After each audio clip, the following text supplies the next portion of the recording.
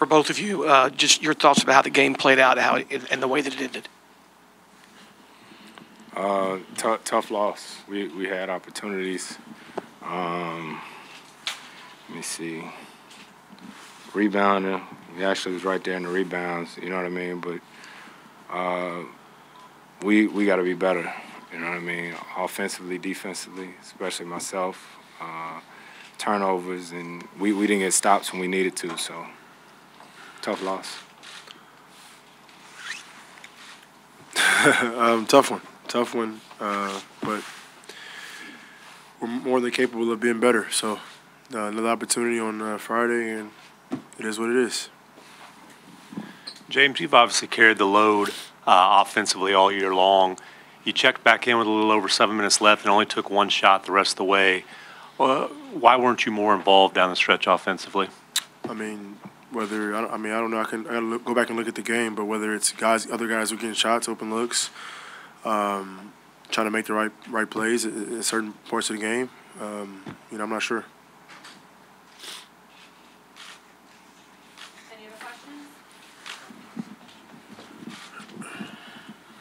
What was your all state of mind seeing like a friend of you all, like KD's, going down like that? What was the question? I said, what was your all like state of mind just seeing a friend of you all, KD, go down like that? I mean, as a basketball player, we don't wish injury on nobody. So hopefully he's all right, and hopefully he gets healed quick.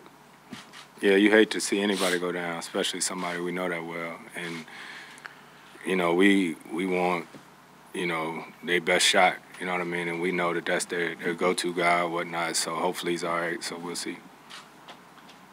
Hey guys, over here, Dan Wicke, Los Angeles Times. This series, there hasn't been much separating these two teams, possession here, possession there. What do you think has been the difference in these games? Can you point and say it's the team that does this has been the team? It varies. Every game is something different. Tonight was they got more offensive rebounds. They got a lot more open looks off those offensive rebounds, and that's what it is. Like in the games that we won, they didn't get those opportunities.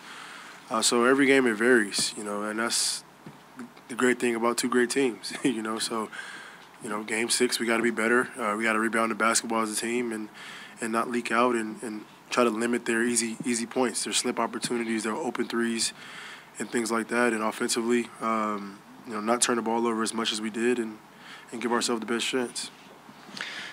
When you come back from as much as you did, down 20, and take a lead, and KD is out, was there a tendency to almost relax for a moment, to almost as if the work had been done at that point? No, I don't think we ever relaxed. It was just, a few big plays. Jerebko hit a corner three right after I missed a three. A few offensive rebounds, and, Draymond hit a three. You know what I mean? So we just got to be better. We got to rebound and let this one go, too. You know what I mean? It's over, done with. We can't get it back. We got to go back home and take care of Game 6. Ponciano, John Mello from Spin.ph. This is for Hayden. Did you execute all your plans and strategies throughout the series? And what have you learned from this Game 5? For Hayden. Who? Again, my question. Who's it for? Did you execute all your plans and strategies throughout the series? And what have you learned from this Game 5? It's for me? Yeah, for you. What did I learn? That we got to be better. We got to be better on both ends of the ball. I think offensively we're going to get our shots. We're going to get our opportunities. So I think defensively is how you win a series. It's plain and simple. Like you can't over nitpick and overanalyze the game. You got to get stops in order to put yourself in a position to win. So that's it's pretty simple. Thank you. Right.